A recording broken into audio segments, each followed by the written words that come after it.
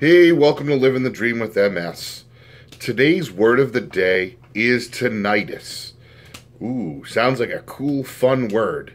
Sounds interesting. Has a little ring to it. Ha, get it? Ring. Tinnitus means ear ringing. Ear ringing is that noise in the background. Most people have experienced at least once in their life, maybe a really loud concert, maybe just a loud room, maybe you banged your head. There are a lot of things that can create tinnitus, but that is what it is. I bring it up because a lot of people with MS suffer from tinnitus. I have suffered from tinnitus for at least 10 years, every single day, but it has gradations like many other things with MS. When I am extremely fatigued or stressed, tinnitus tends to kick itself up and become louder.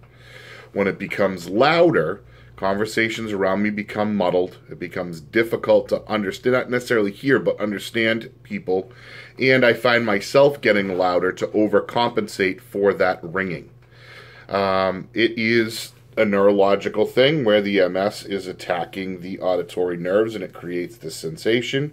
So there's not too much that you can do to treat it. I've tried many different homeopathic and other things, but it is what it is. For the most part, it's easily accommodated.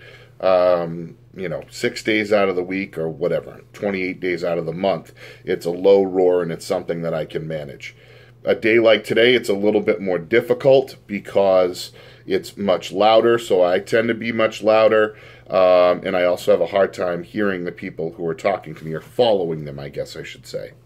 So that is a challenge, and it's a unique challenge with an MS symptom because it's a symptom that many people that are perfectly healthy have experienced due to just environmental factors, like I said, loud noises or whatnot. But now, if you've experienced it, you can think about it and envision what it would be like to live with that every single day. It is one of the challenges, but in the hierarchy of MS challenges, I put it on the lower one, more under the classification of annoying. But it's one that a lot of people don't realize that I deal with. It's one that a lot of people wouldn't even know was an MS symptom. So I figured where I'm dealing with it a little bit elevated today, I would share about that. Otherwise, it's okay. I've been fatigued, as I've said many times before, but as the fall settles in, my body will get a little bit better, and the more peaceful or almost dormant part of the disease will come up, as generally it does in the fall and winter when it's nice and cool and not up and down with the weather. So I'm looking forward to that. I also want to share my excitement and wish my wife tomorrow a happy 20th anniversary.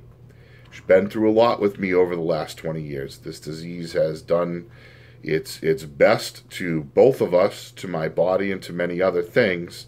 And so I'm eternally grateful that I have her love and support. And I look forward to another 20 plus years. That being said, I'm going to keep living the dream with MS.